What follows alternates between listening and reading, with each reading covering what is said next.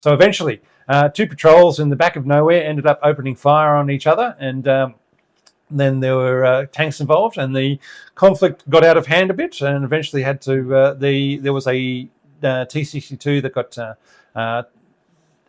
immobilized in no man's land, where the conflict. I think we got it in the slideshow. Yep, it would have been, and the Chinese were very happy to.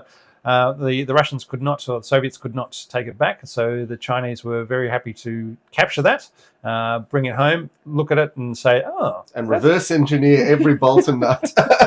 That's a good idea. Those are good ideas. Let's see if we can't build some of those. And so they've still got it in their National Museum of War, or whatever they've got their name for their place is, and said, yeah. So that was one of the big defining moments for the T-62. It was captured by the Chinese and formed the blueprint of what they were going to build for themselves. All right, 1973, the Yom Kippur War.